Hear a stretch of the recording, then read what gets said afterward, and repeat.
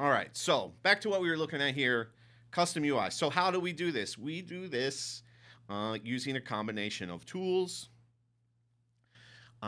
First of which is going to be the Pixart editor. I'm going to use my pen here for a moment. So if we go here, we navigate to Pixart, you can see I have all of these images that I'm using in the UI as pixel art sprites, but they are not pixel art. So how do we do this? Let's make a new one.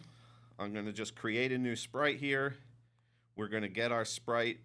Now, one thing to be conscious of as you're doing this, what we're going to do is we're going to import an image as raw. And when you import an image as raw, you cannot edit it. So if you want to name this sprite, you need to do it before you import the image. Oops,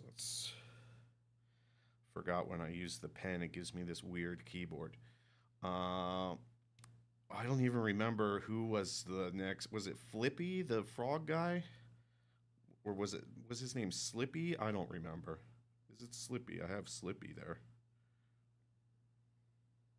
Let's call it Slippy. I'm not sure what the frog guy's name is. So I'm going to name that. And then we're going to tap this little import here. And if you are on an iOS device like I am, this is going to open up your files folder. It does not go to your photo, whatever you call that, your photo album. So one thing you have to do before this step that I'm on now is make sure whatever images you want to save, you have them saved in your files on your device. I haven't done this on an Android, so I'm sorry. I don't know exactly how it works on that side, but I would assume a similar way. And then also, if we go back here for a second, I'm just going to back out of this, and we're going to go, I'll just open up this menu that we're working with. In these images, there's an alpha channel. So alpha channel means there's nothing there, right? You can see through it to whatever's behind it. So I did have to prep these files. I used Photoshop. I know Photoshop is not super popular these days. There's many alternatives you can use if you want to make a PNG file with an alpha channel, which is what these are. The other thing I did was resize them to be squares. So if we go back here, we're going to go back to our new, hey, it was Slippy. All right. And we're going to hit this import. So here we are. I'm going to find now the picture of, I called it Zippy here. I cannot remember this guy's name, apparently. There's 3 different names I have on different files. So we're going to select that one. We're going to open it. And then we're going to get this dialog. First thing it's telling us is that this image is 612 by 612. It's going to be resized to 256 by 256. 256 is currently the max size you can import. So if you import anything bigger than 256, it's going to scale it down to 256 by 256. But we can do this. We're going to import raw. And then we're going to say this is a high quality resize. And essentially what this is going to do is it's going to maintain kind of the quality of the image I'm importing. It's not going to try and convert it into pixels. Once I've done that, I'm done. I can just hit import. We can see here, there is my file. We can see it has the alpha channels there because we have the checkerboard in the background. And it did automatically resize my canvas here to 256 by 256. If you were paying attention when I was in that menu earlier, it was at the default size, which I think is 64 by 64 maybe, something like that. So yeah, now we got that.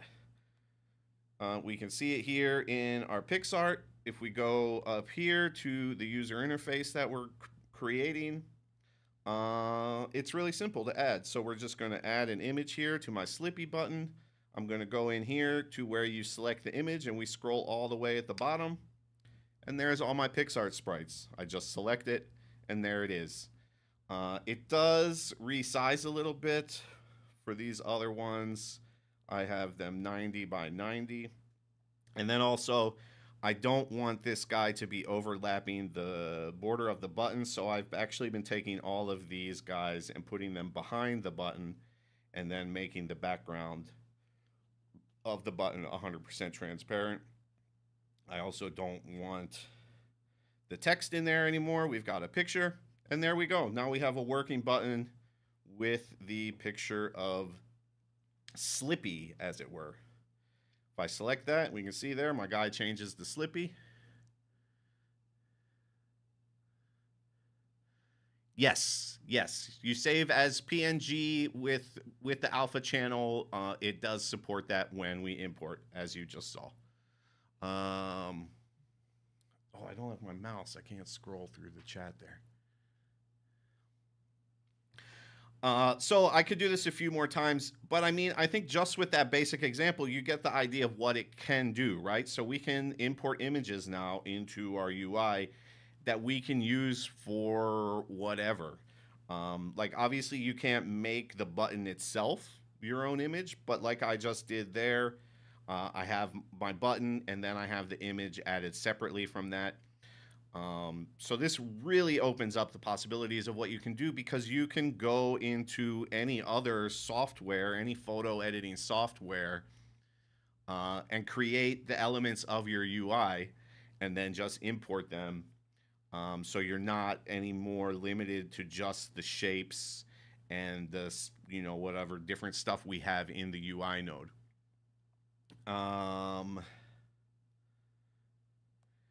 And yeah, the only real limitation at the moment is that 256. So you can't bring in anything bigger than 256 by 256. If for some reason you have a UI element that you want to be bigger than that, you could basically do it in pieces, right? So you could have 256 by 256 becomes a 256 by whatever that is, 612. So you can get around that. There are also still some improvements coming to these tools. So there's probably going to be a little bit more you can do with that in the future. But it's already quite useful. Wait a minute. Who was my next one? Snort is the name of the boar guy. So I'm going to do another one just really quickly here to show again how easy this is, because it is quite easy. Go in here. There's my snort.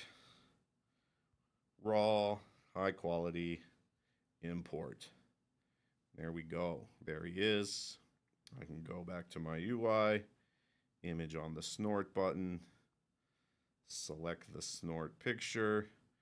We're going to resize this to 90 by 90, and I'm going to put it behind my button. And transparency 100%. There we go. And now my character select is just looking a whole lot tastier than it was previously. Can we